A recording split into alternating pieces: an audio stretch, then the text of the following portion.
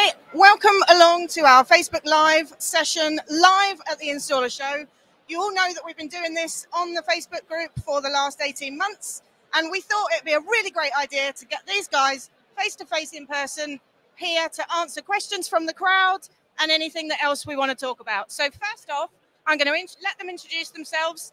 Over to Richard. Hi, I'm Richard from Mid Wales Plumbing Heat and Supplies. Hope you're all well. Half bearded, but you know, still here. Hopefully it'll be a good discussion for you guys. Going to talk through obviously the commissioning checklist and everything you need to do when you commission heating systems. Over to Rob. Hi, I'm Rob Berridge from heatengineer.com. We're a software company which do heat loss calculations for all low temperature building systems and compliant with new 𝗵𝗁𝗁𝗃 building regulations. If we don't do heat calcs, we're going to be in trouble in the future. So that's the hopefully the start of the process. We'll see. And over to Kim. Thanks, Rob. My name's Kimbo. Yeah. Oh, my name's Kimbo, and I sort of pick up where Rob leaves off. And using his heat loss, we then work out how to design the system most efficiently. So I run courses around the UK in about 20 locations, also in Northampton. And they're a 2-day course, and it's essentially on hydronics. Hi, my name is Rhiannon. I work for a company based in North Devon, Solar PV Tech and Solar Heat Tech. And I do all the surveying and design for the heat pump systems and the solar panels.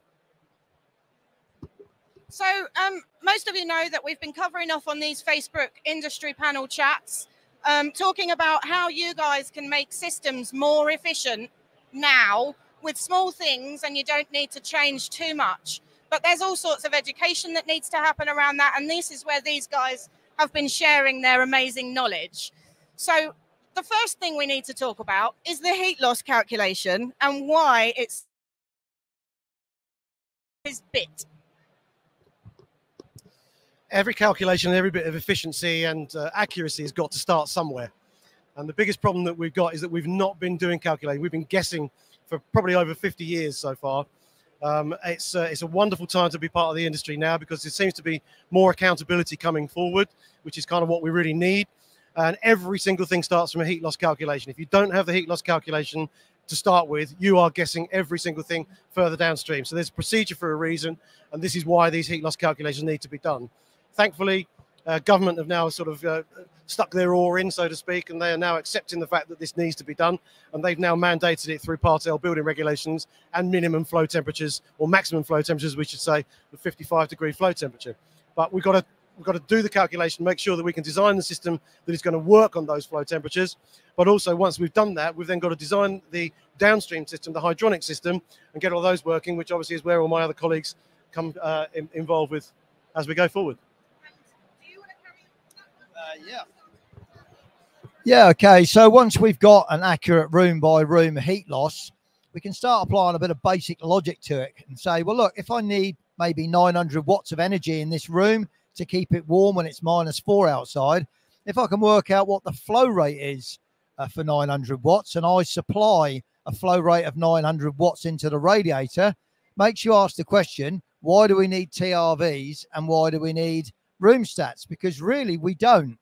We rely on them because boilers at the moment are very forgiving. We can fit any old size boiler, any old size pump, slack handful of any size radiators, any odd bits of pipe that we've got knocking about, fire it all up, and it's all so oversized that we're always going to get more energy going into the rooms than we need. And so what we do is we leave all of this to £5 or £10 worth of TRV to control everything. And of course, that's not what good design is all about.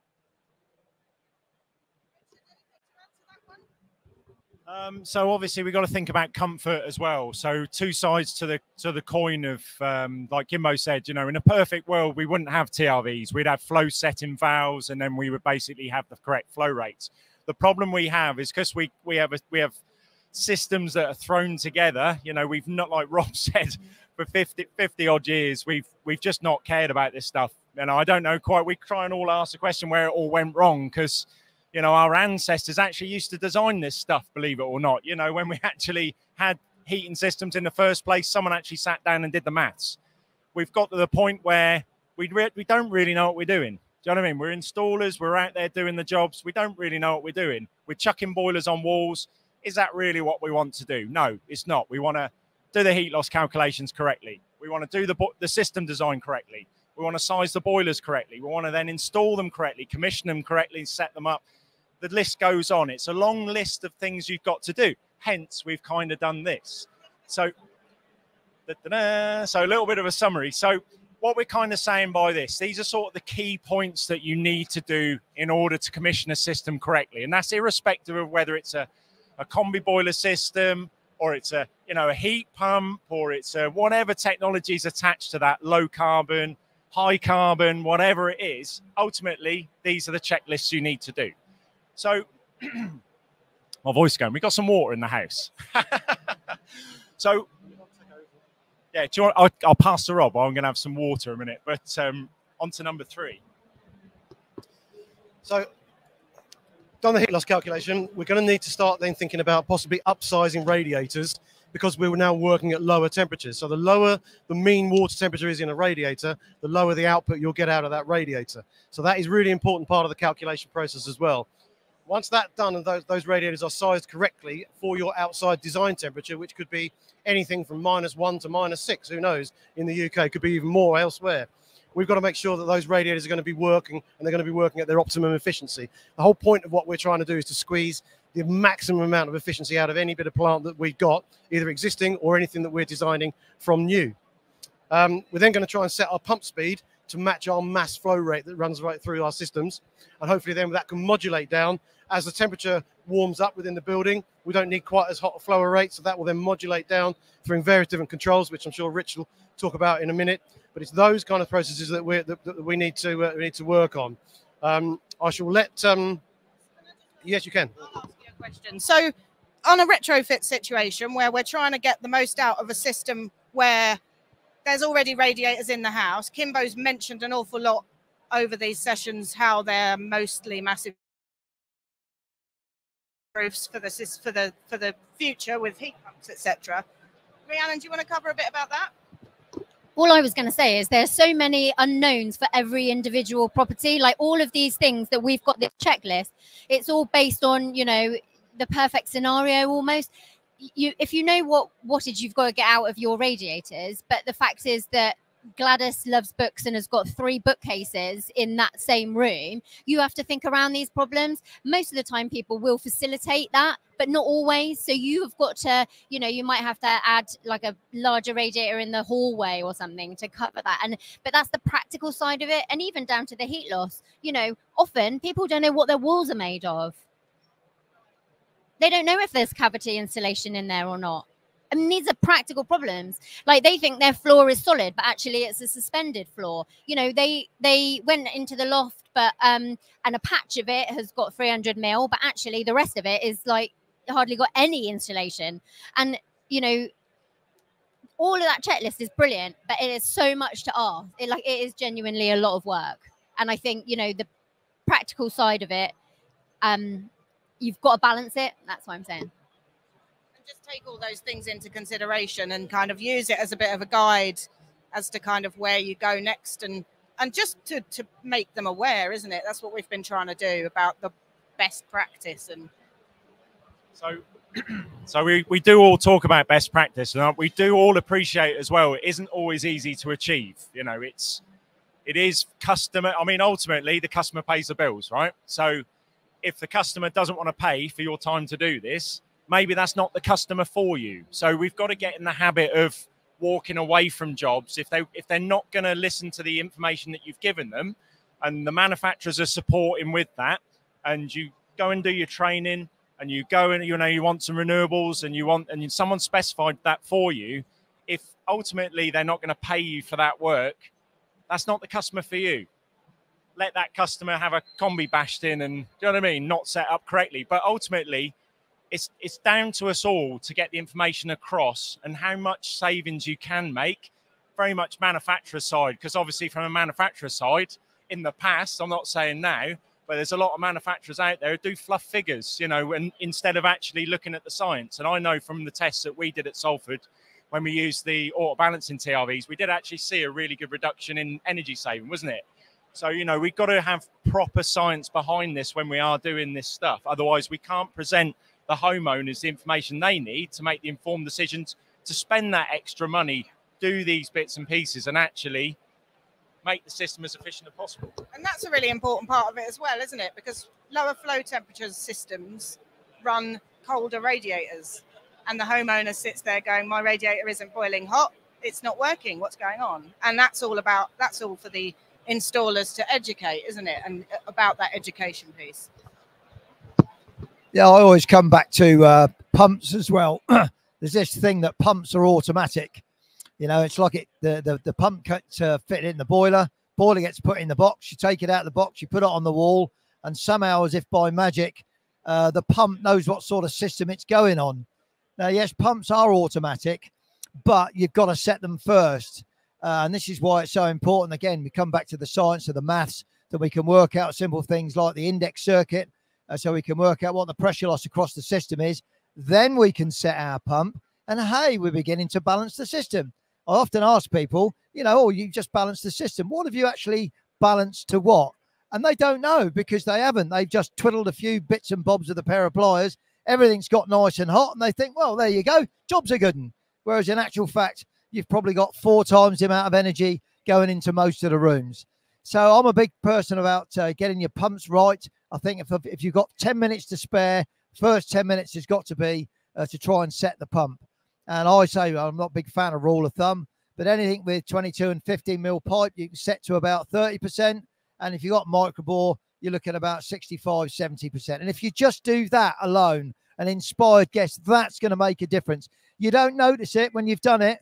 You're not going to get a round of applause from anyone. But over the next 10 years, when that boiler's running, that's going to save them a substantial amount of energy. So every little bit helps. I think the thing is, we're just trying to get closer to the truth. Doesn't matter what you do. I mean, the government have set some really weird targets of, I think it was a net 12% saving on emissions over the next to 2028 or something like that. Well, we could beat that now. We could absolutely smash those targets now, just with some basic system balancing. I mean, why would you? It typically could do, 70 miles an hour for argument's sake, but because of your poor commissioning of the car or your poor servicing of the car, you're only getting 25 miles an hour out of it, or 25 miles to the gallon out of it. That's what I meant. You could get 70 miles to the gallon out of this car as opposed to 25 miles to the gallon. You wouldn't do it. You'd put it into a garage and you'd get it done. But we can do exactly that same thing with heating systems, and we can do it very, very simply and very, very quickly. And I think that's the maths are really not that difficult, and that's the point I'm trying to get across, mate, to get it.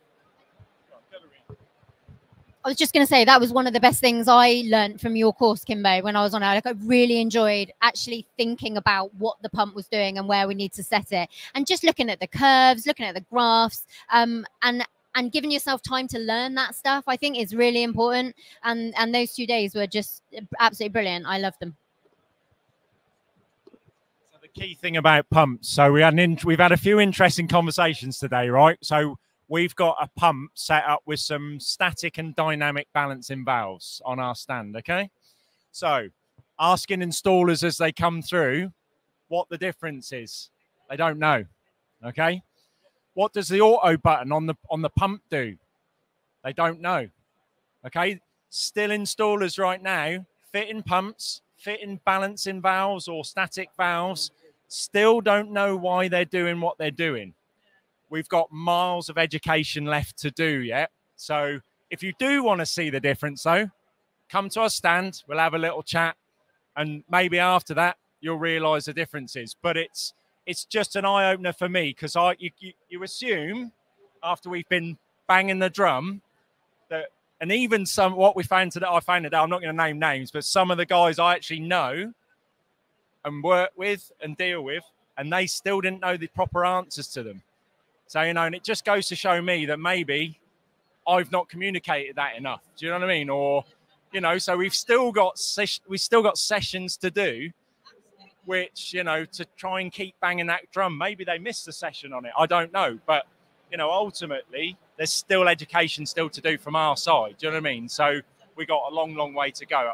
It's not me I'm being more critical this year, because last year I was quite optimistic about everything. I was sort of the Rhiannon of last year. Do you know what I mean? But this year I'm like, right, we just need to get on with this now. Yeah, we keep talking about this all the time. We've got these things now. We've got this. If you don't know how to do this, ask us. That's what I mean. If you've not done it, exactly. I don't know if they can hear me. Most of the stuff that's on this checklist, I'll be putting the checklist on the Facebook group as well, so that you've got a reference to it. The guys have got it on their stand. Everyone's got it on their stand. And you know what else have we got on there? You know, on the front, we talk about power flushing, and we're talking about balancing the system. We've talked about that, taking the gas out of it to stop that build up. What was the percentage that we were talking about? About 20%. Oh, right. 84%. So about 84% of warranty call-outs are due to poor water quality. I mean, it's yeah. I mean, if you look at think of something called Henry's Law. If anyone's ever heard of Henry's Law, go to bed this evening, go to your kitchen tap, take a glass of water out of your kitchen tap at 10 degrees, which is what it's supposed to be. There you go, glass of that. Take it upstairs, put it on a bedside cabinet. Don't touch it until the morning. When you look at that glass of water in the morning, you look around the edge of that glass and there's loads of bubbles all inside that glass. That is Henry's Law. That is the dissolved oxygen within inside that fluid, coming out of that fluid as the temperature rises. That is sitting inside your heating system. So you've got two things here. If you don't take that oxygen out of the system, it's going to oxidize. And it's going to start causing sludge and black, horrible sludge within your system. That makes the system performance absolutely woeful, shortens the lifespan of all the plant, component failure, pump speeds, everything just gets trashed and ruined by oxidization within a system. This is something that if we don't address this, so it's the cheapest component in any kind of system and the one we care the least about from what I can see, which is ridiculous. You can't just dump a litre of chemical in it because you can actually overdose. You know, most systems are well under 100 litres. You know, most systems are only 30 or 40 litres, and yet one bottle of that chemical will treat up to about 200 litres of water. It's ridiculous. We're overdosing with this stuff, and it causes damage. So, getting that water quality perfect and getting the dissolved oxygen out of that system is a huge part of system design and monitoring and ongoing maintenance. We did a whole session on the water quality part, and we were talking about the VDI and all of the tools that are used and the flushing and all of that sort of stuff. The really, really interesting one, and maybe one that we'll repeat this year, maybe as we come into the heating season. So what else have we got on there? Set the flow temp down. Who wants to take that one? With a boiler flow temp, you just got to think of it, the lower we can get it, the more efficient that appliance is. Okay, all the tests we did at Salford University, I basically, it was my research, it was my testing. We showed a dramatic result of if we can get it in condensing mode and lower. So it's really important. The lower bit is the important bit because so dew point on a gas boiler is 54 degrees Celsius. Okay, so if we can get it below 50, so ironically we set it to 55 degrees. So, you know, dew point's 54, but AO building regs will put it up to 55. You know what I mean? So there's a bit of irony in everything. But ultimately, what we need to do is try not to, because we're talking about narrowing 𝗫𝗐s as well at the moment. So with the onset of hybrid systems and stuff like that, we're actually talking about narrowing that 𝗫𝗐 of the gas boiler. The only problem with that is if we have a 55-degree flow and we narrow it to DT5, we got a 50 return temperature, which it is in condensing mode. Just so we have got to have a bit of a think about how we go ahead with the hybrid side of it and stuff like that. But ultimately, new building regulations now state 55 degrees maximum. There's a couple of get out clauses there, but you know, we were talking about net zero before. We don't really want to get out of anything.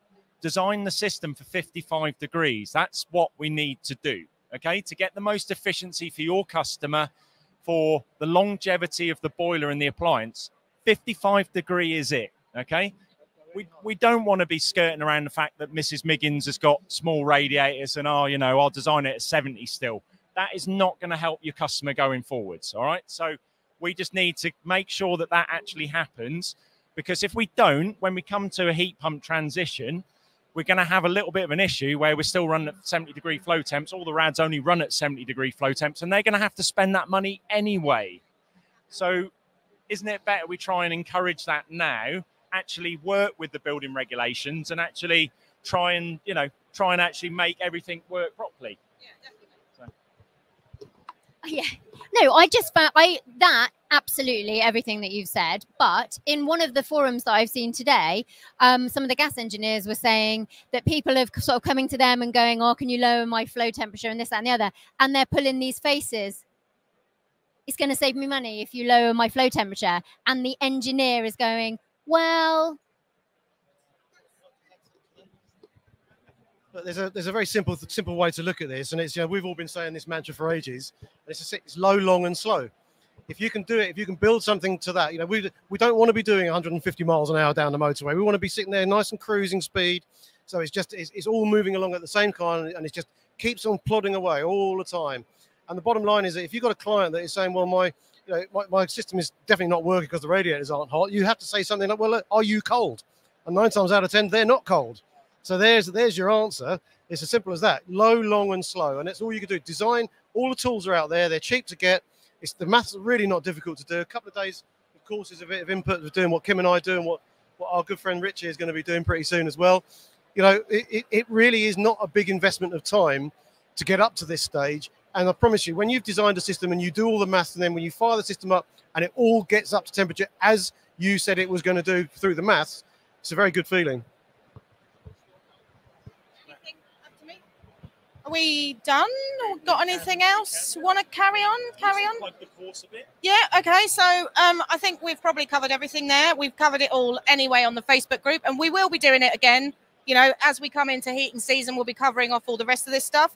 We've got loads of training on this flyer. You guys know that anyway. James's virtual training. We've got the Facebook group videos. We've got the 9 Degree Network. But also we've got some references on here for Kimbo's couple of days, 1 day, 2 day, 3 days. At the Heating Academy, and also Rob's Heat Engineer software and courses. So there's the link to that on there. We'll put it on the group. There'll be a resource that you guys can look at, and just as a reminder, you know, just as the things to think about. And like Richard said, if you don't know, then just ask. And these guys are on the group. They're really happy to answer questions. And I think that's it. I just need to say, you can ask anonymously. Oh, if you want to ask anonymously, you can make your post from an anonymous person. But, you know, we're all friends here in the group. Some people don't like criticism. No.